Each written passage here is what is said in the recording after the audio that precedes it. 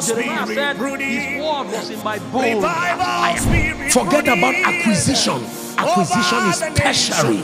The primary goal of lifting, use it quickly. Oh, fire! Let your mind be Holy Ghost fire. The day your biological father looks at you and says, all you know is church, you are a useless young man. I had confidence in you, thinking you are the one who will lift this family. I hear there was an opportunity to pay 5 million for something. There was an opportunity to reduce your age by 10 years and you would have gotten a job, and you brought this your church stupidity.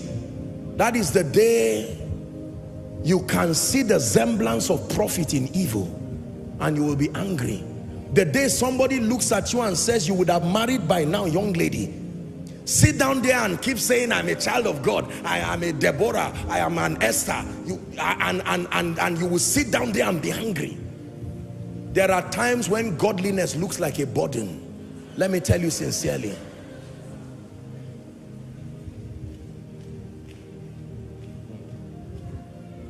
I've had the honor to pray over men of God, and they just come and say, Apostle, you are lucky. Ministry is working. I've been in this city for a long time, to an extent that my wife asked me if you are really called. Wife, not strangers. Strangers can talk nonsense. But when your wife says, sorry, my husband, don't be offended, let's verify whether we are called, so that we'll stop wasting our time. Let me tell you something about men. He will not say anything. He will just stand up in the night and be walking around his living room and say, Lord, so this is how you chose. I was a sinner and I was doing well. I gave my life to you. This is what you are doing with my life now. Is this what you do with people who give their lives to you?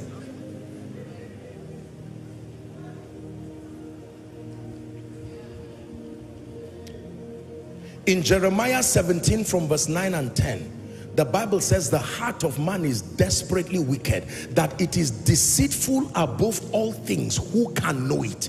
This is God speaking about the state of man. There is jealousy locked up in your heart. There is anger locked up in your heart. Just because it has not manifested, I tell you, it does not mean it is not there.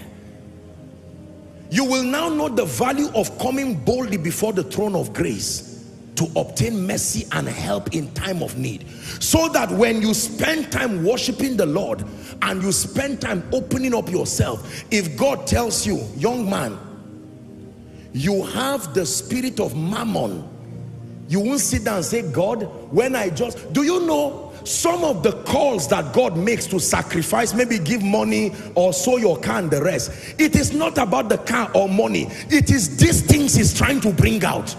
There are times God will say, lock yourself for 3 days and fast. And it will not even, it won't be anything spectacular. And you'll be wondering, Lord, what are you working on? Just leave God with his training on you. He knows what is pruning.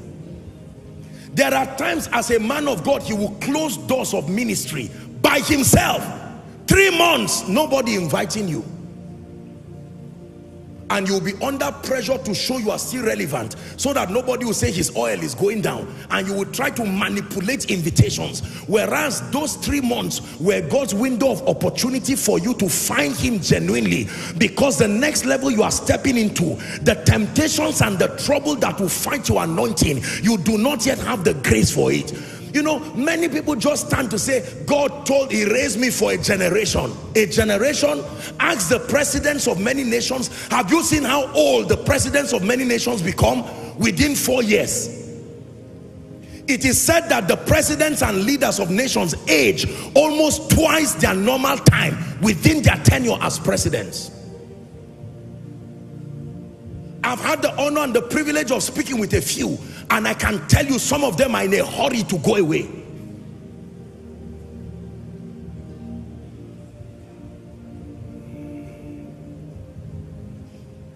When I go for meetings, most times when I'm coming in, maybe the cars, the convoy is bringing me or something, and usually protocol have a way of, you know, just flogging it to people's eyes. Everybody give way, apostle is coming. And most times I squeeze myself in the midst of all this, people are trying to touch, and I'm wondering, oh dear, I wish these people know what is on this head that they are not seeing. Hallelujah. And many people sit down and admire. I'm going to be like this. It's good to be inspired. But let me tell you the truth. Until you build the stamina, and the greatest stamina you need to build is not to get anointing. The greatest stamina you need to build is not to cram scriptures so that when you stand on stage you can just speak it. The greatest stamina you need is power through God to tame the flesh like a football and keep it there like this.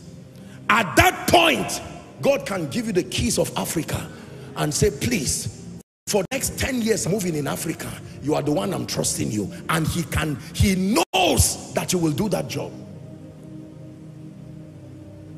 I have seen the revivals coming, I tell you, in my visions many times. And ladies and gentlemen, I submit to you sincerely. Many people who are standing in expectation to be featured in this revival will be disappointed. Not because God does not want to use them, but the standard of the Lord has a non-negotiable prerequisite. And among it is not just prayer for anointing. Most of our prayer and fasting is centered around demons and anointing. In the name of Jesus, this spirit has to give way. There is a place for that. In the name of Jesus, Lord, my head will not be dry of oil. And we can fast dry for 1 week. But let me tell you, the nobler cause for fasting is, Lord, search my heart. You are sending me to the nations. I do not even know what is within me. I do not know the tendencies within me in the presence of fame, in the presence of lifting, in the presence of infinite possibilities. I do not know what is enshrined within my heart. So before I become a casualty to myself, I pray that you come with that refiner's fire. Let me show you 2 scriptures before we wrap up. Nina yesne bazankoma bazankoma bayawa Nina yesune bazankoma. James chapter 4 and verse 8. What is the call tonight and what is the solution? James chapter 4, please give it to us, media, very quickly, and verse 8. Draw nigh to God and he will draw nigh to you. He said, cleanse your hands, ye sinners, and purify your hearts, ye double-minded. The first call is draw nigh to God. Not draw nigh to fame, not draw nigh to a name, not draw nigh to spiritual activities. In other words, listen, take serious your relationship with God. It does not just give you value to be relevant, it is your system of preservation. Hebrews chapter 4 and verse 6 now beckons on us to come boldly. Hebrews chapter 4 and verse 16. To come boldly before the throne of grace, that we may obtain mercy. So when you see somebody like Baba Adeboye and many of our fathers, you want to talk with them and they will say, come back on Friday, I am alone with God. It does not make sense. Alone with God, looking for what again? And they lock up themselves, shut themselves away from any fame and any whatever. Oh, we want to give you an award. No, I'm not interested. I'm spending time with the God of heaven. You now know why people seek God passionately. They seek God passionately first because they love him, but they seek him as life. He is literally the basis of survival.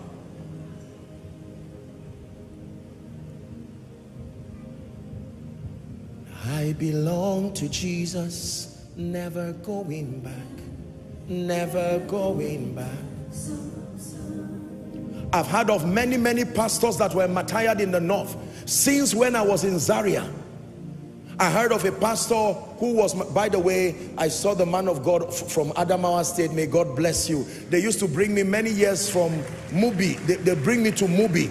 When there was crisis in Mubi, and you know, terrorists came and ravaged that place, when the church was about to come back together, you know, they invited me over for a program, and such gracious and loving people. I've seen them kill people. A man who told his wife, I do not know whether I will survive next week, and truly he died.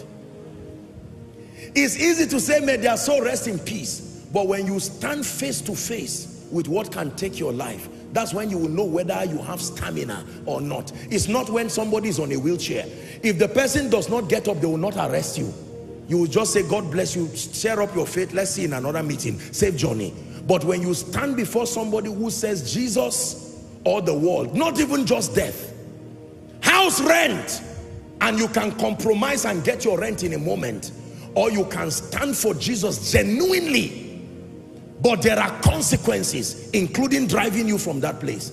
And you know, most people look at the story of the Hebrew boys and just say that, well, Jesus came. Read your Bible and see those who stood and still died, including Jesus. Father, take this cup off me. The father kept quiet. He said, nevertheless, not my will, but yours be done. You thought the father would say, such humility, I've cancelled death. He still died. I belong to Jesus, never going back, never going back. Jeremiah said, his word was in my bones. Forget about acquisition. Acquisition is tertiary. The primary goal of lifting, use it quickly. Oh, fire! Be concentrated. Let your mind be Holy Ghost fire.